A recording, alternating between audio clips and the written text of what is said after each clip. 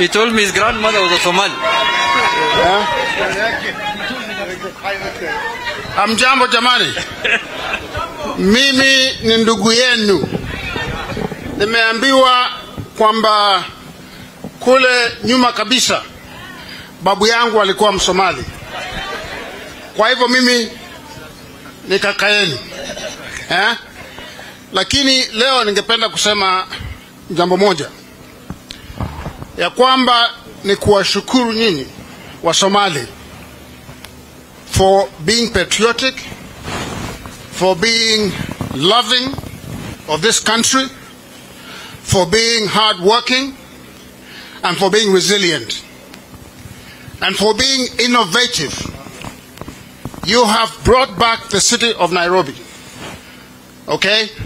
And I want to say to you that the government that the Right Honorable Raila Odinga is going to form will be a government that will reflect the face of Kenya. Mmeona nani kinara mmoja baina ya watu ambao wanamsaidia baba yetu ni Junet Mohamed, si ndio? Junet anakaa kwenye nini? Kwenye right hand ya baba. Okay? Kwa hivyo maslahi yenu yanashughulikiwa hapo.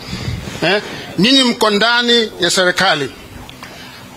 Serikali yetu ya Azimio inataka kujua ya kwamba hata kama umezaliwa Mandera, umezaliwa Wajir, umezaliwa Marsabit, umezaliwa Tana River, wherever you are born in this country, that you have the same chance as a child who is born in Kiambu or is born in Nyeri.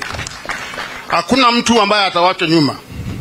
Unajua, they say that you judge a country's greatness by how it treats its marginalized, by how it treats its vulnerable.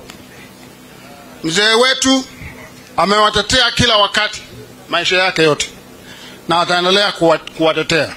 Tumuombee awe rais wetu wa 5. Asanteni. Sasa tunataka tufanye baba akuwe baba ya Wasomali. Tunataka kumvalisha